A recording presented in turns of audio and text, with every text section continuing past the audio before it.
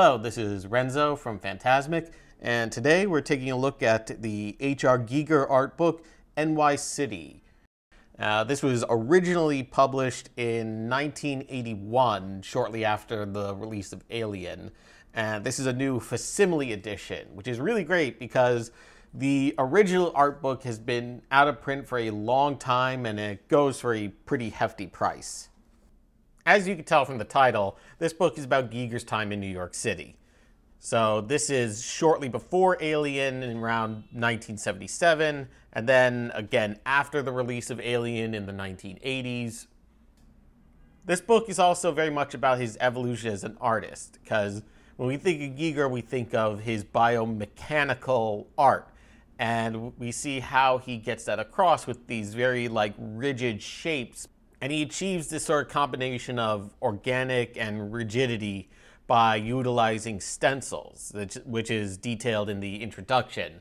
A lot of times it's using die-cut pieces of metal that were intended for circuit boards. Sometimes it's cake doils or pieces of cardboard.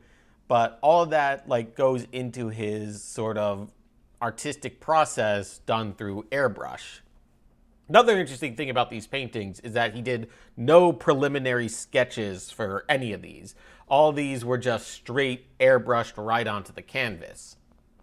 The interesting thing about this book is that it's both an exhibition of Giger's artwork, but it's also a little bit of a scrapbook and travelogue. This is Giger's perspective of 1970s to early 80s Bronx's burning New York, which was a very different time.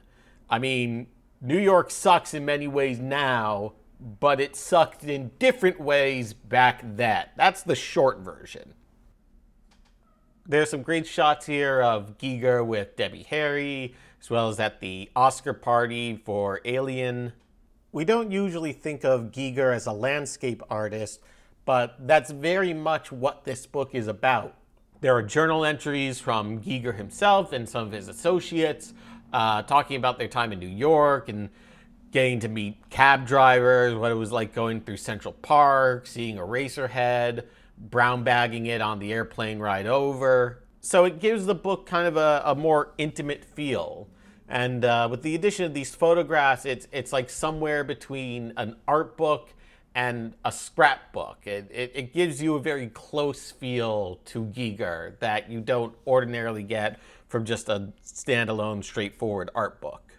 And thanks to the large format of the book, you really get a very up-close look at his artwork. You really get to take in the details because of the size.